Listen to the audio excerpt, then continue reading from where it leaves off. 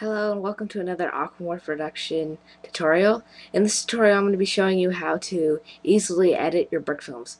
I'm just using two programs, one that's free and one that costs a little bit of money. This is a good solution because it allows you with taking pictures, let the computer do most of the editing so you don't have to shorten all the things down yourself. And if you do that, this will really speed up your time. If you have a way of doing it already, well, maybe I'll teach you a new way. So let's start out. First, you're going to have to determine your frame rate at what you film at. And to start off, we're going to need to open up the calculator.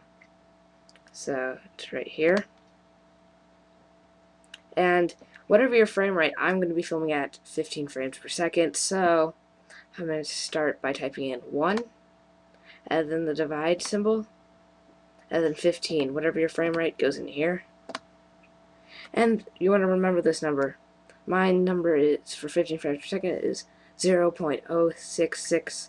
You really only need to memorize it to about 3 decimal places because that's not going to be necessary.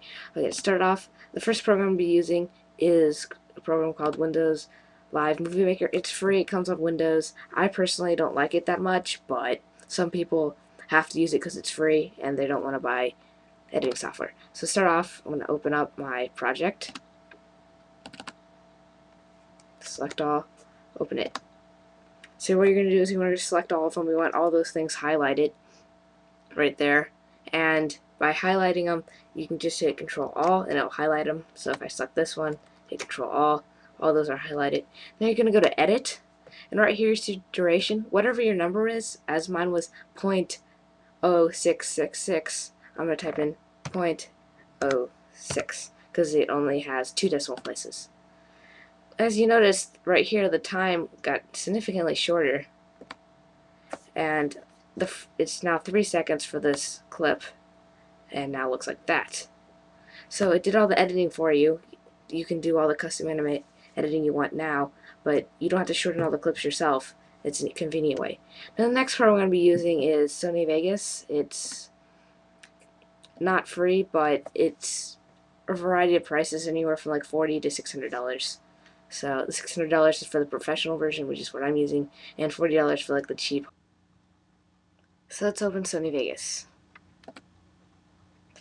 So the first thing you're going to need to do is you're going to find the location in Sony Vegas where your files are kept, so the pictures. And now you're going to go to Options, and you're going to go to Preferences. Then you're going to go to Editing, and you're going to want to copy basically all the settings I have here. You're going to go to New Still Image Length in seconds. And you're going to remember the number you had. Mine was 0.0666. And type that in. Round it to about that. And then you can hit Apply.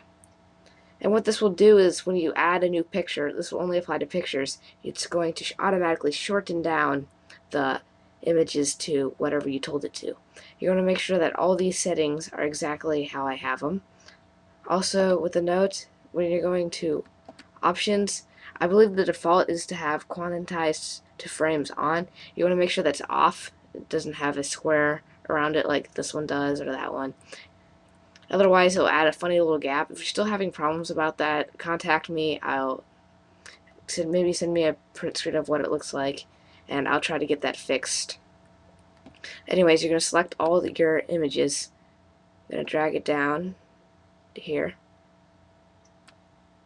As you can see, they're now really nice and short. You can zoom in.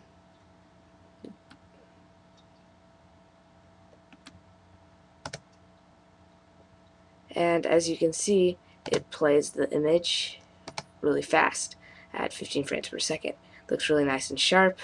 Looks good. And that's how you do it in Sony Vegas and in Windows Movie Maker Live. Thank you for watching this tutorial. Goodbye.